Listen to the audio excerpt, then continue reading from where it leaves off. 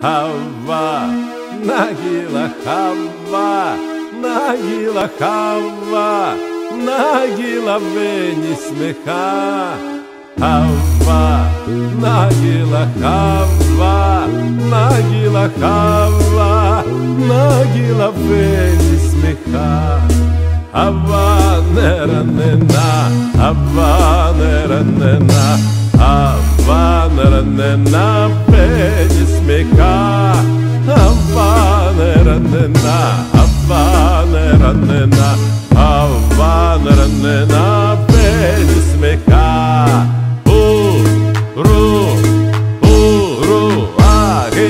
Urrahim b'lavsamek, urrahim b'lavsamek, urrahim b'lavsamek, urrahim b'lavsamek.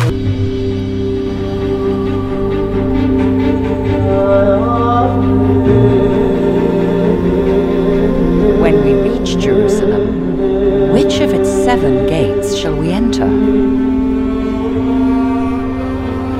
How shall we navigate its tangled alleyways, shaped by centuries of processions converging on its holy sites?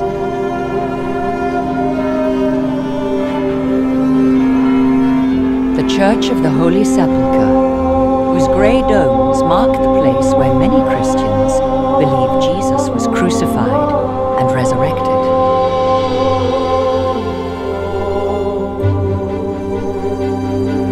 The massive 2,000-year-old stone platform with its venerated western wall.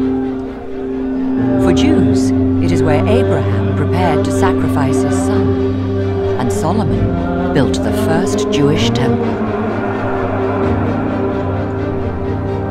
The top of the stone platform is home to the Dome of the Rock and Al-Aqsa Mosque, where Muslims believe the Prophet Muhammad was taken in a miraculous night journey and ascended to heaven.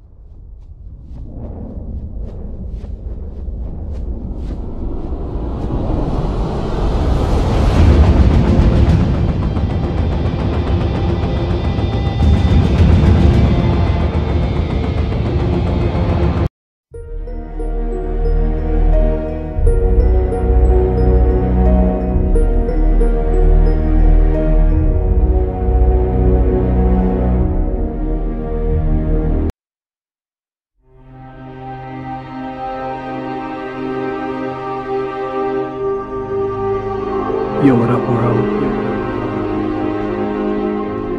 This is Deshaun. Welcome to my world.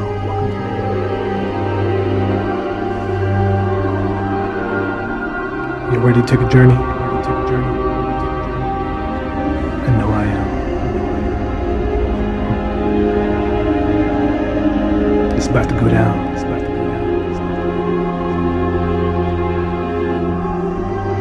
You ready? Let's get it.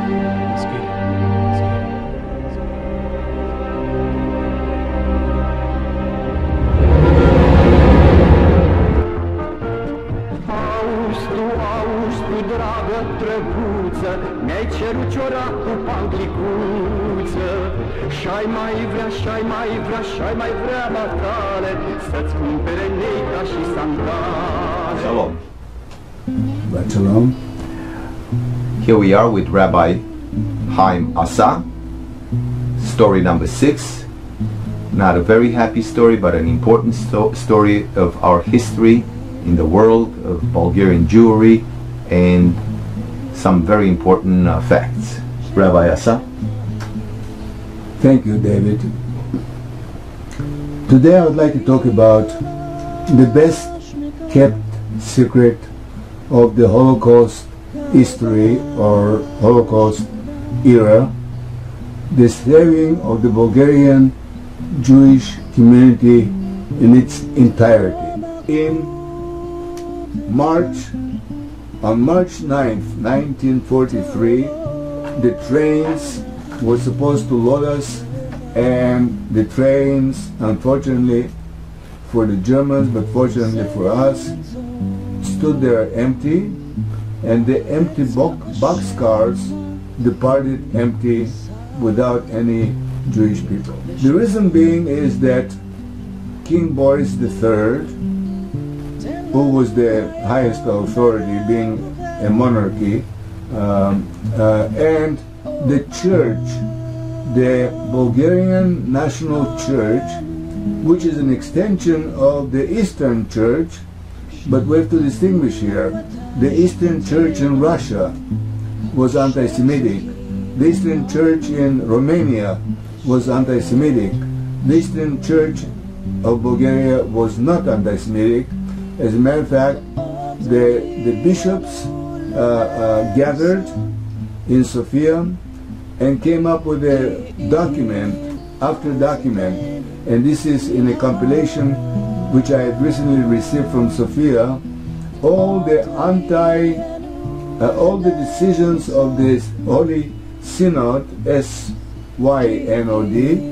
the Holy Synod of Bulgaria, passed objecting to the laws and discrimination of the Jewish people, and of course vehemently opposed to our resettlement.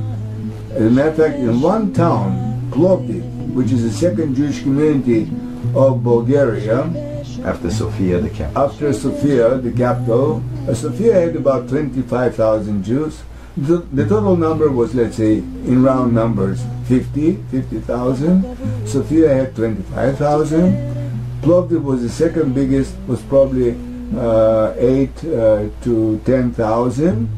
And then, of course, was 20 towns, each of them with 500, 800, 1,000, 1,200, etc. Burgas, my hometown, by the Black Sea. By the Black Sea, Burgas, the beautiful city on the Black Sea, had approximately 1,000 Jewish people. So, indeed, without exaggerating, the Bulgarians are people that are warm, they are kind, they are gentle, unless you get on their bad side, of course, and they remember history. And for me, this is very important. Well, this is living history, folks, and I can say something about the Bulgarian people. Not that I don't like the country I was born in. I have great love, and I feel very fortunate that I've been born in Romania as a Jew. But I am married to a Bulgarian, hence our connection. And like they say in Bulgarian, I learned a little Bulgarian. I had to, my wife. You speak perfect. Well, I don't know about perfect, thank you. But по-български се казва ти си много скромен човек, which is a very, to me, it's a typical Bulgarian characteristic. I said in Bulgarian that you are a very modest human being. And I can attest to that because my wife and her family, my lovely wife is Bogdana Romanska, and she's the daughter of a famous tennis player, father and mother. The father having been Vladimir Romansky, famous tennis coach of the Bulgarian Tennis Federation, and her mother also a tennis champion, Elena. And my wife, Bogdana Romanska, a lovely, lovely lady, very beautiful, of course, beautiful Bulgarian girls, lady. I have to say that I love Bulgaria, and everything you said about the Bulgarian people, I have to attest that they are extremely kind and soft. And of course, if you get on the wrong side like anybody else, they're not going to be happy. But with that said, we wish all the best. Много се радвам да говоря с вас, Rabbi Asa. I feel very lucky, and we wish good luck with the project to recognize Dimitar Pesha.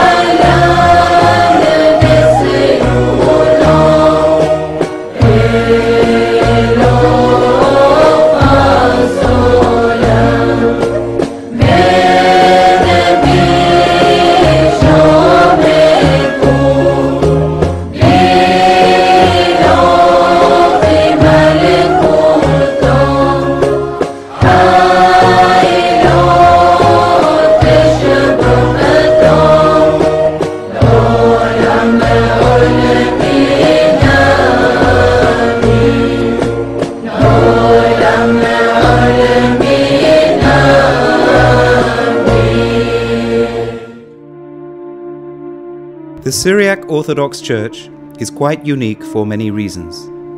Firstly, it presents a form of Christianity which is Semitic in nature, with a culture not far from the one Christ himself experienced.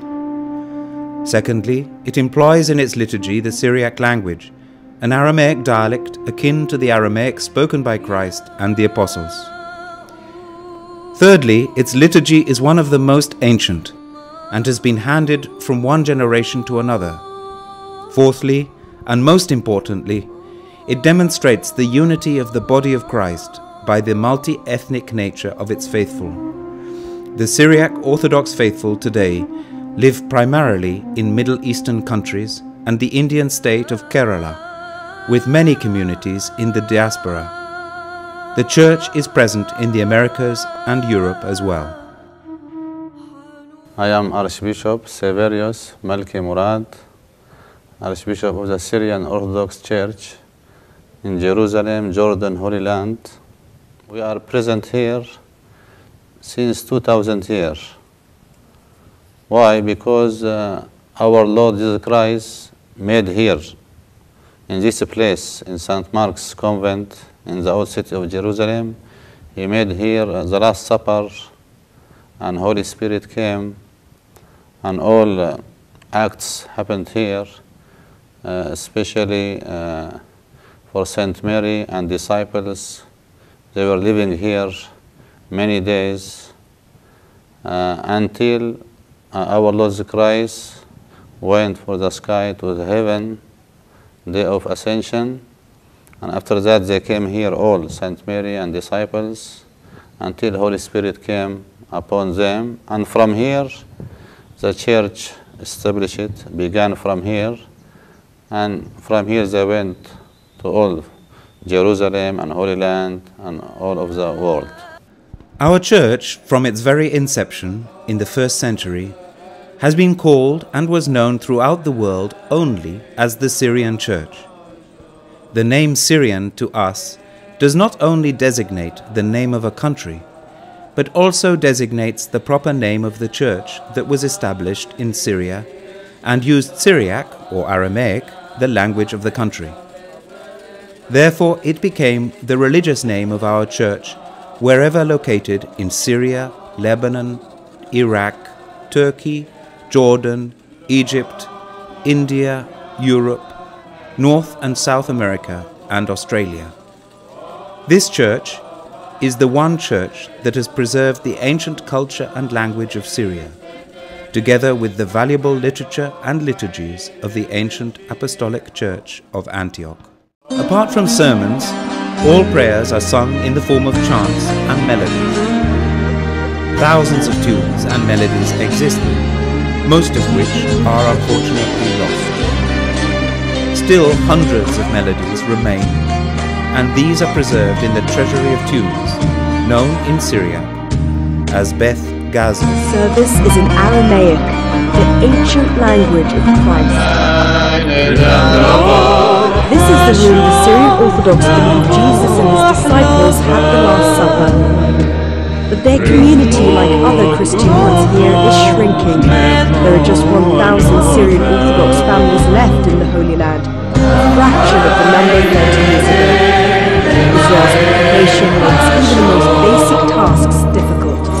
We are trying to keep our community here, but we have no freedom of movement or having permission to work. We try to bring homes for our newly married couples, but we are not given permits for problems the clergy try to leave behind them, at least at Christmas time. The next morning, Sunday Mass is held at the Church of the Holy Sepulchre, which is said to mark the place Jesus was crucified. It's the experience of a lifetime for pilgrims like Marcus and his sister.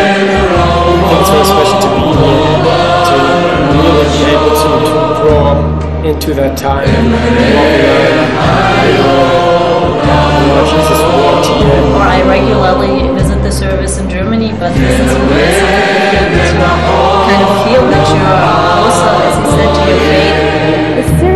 Orthodox believe that this place, the center of their monastery, was where the Virgin Mary and the disciples spent years after Jesus' death, and just by touching the stone walls of this courtyard, they say they feel spiritually closer to God. Those who live here, religion provides moments of peace in a place known for centuries of war. Sharon Tadros, Al Jazeera, Jerusalem's Old City. Theological dialogues with other churches. As a result of these dialogues, the Church has issued 2 joint declarations with the Roman Catholic Church and another with the Eastern Orthodox churches. Since 30 years, 1970, 75 and 80, our Patriarch Jacob, the Holy Pope in Rome, to be one, especially in 7 sacraments. If the Catholic Church, they haven't church in one of the city, Syria and everywhere, and we have Syrian, we can baptize the Catholic children or give him Holy Communion and what they need, but they will stay Catholic people, don't change.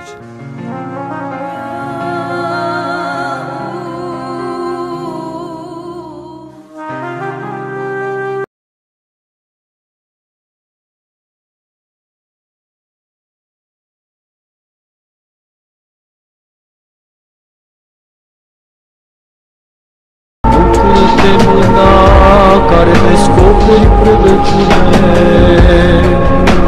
bucură-te, lanț, care ferește făptuitorul cel învelești. Bucură-te, nebună, care întuneci gândurile necurate. Bucură-te, minat.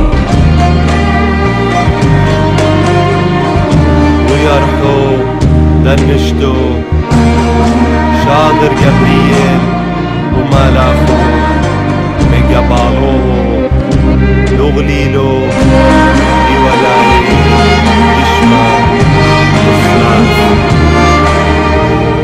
سبسلتو تكوى قلبتو جورو إشما يوسف وبيتو داوي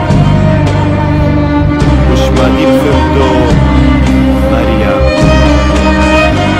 عامل سيدا ومالا خوف وملينا شلومو إلا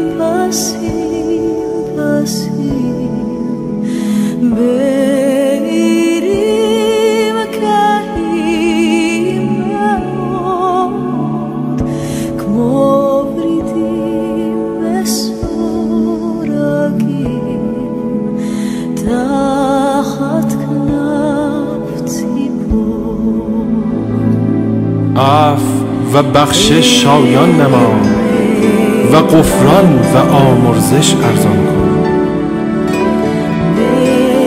تویی آمرزنده و تویی غفور، تویی بخشنده فیض موفور. ای آمرزگار، هرچند گناهکاریم ولی امید به وعد و نوید تو داریم و هرچند در ظلمت هو الله.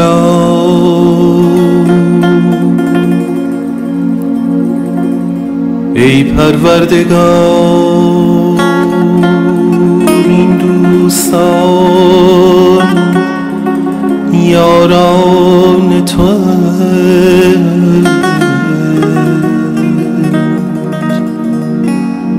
و این جمع عاشقان پریشان تو.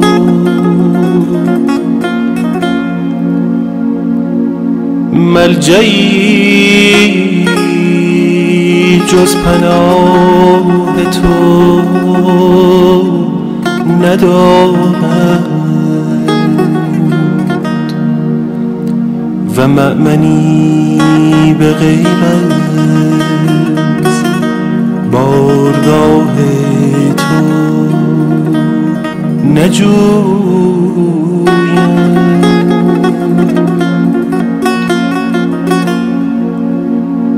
پس مدد فرما و عنایت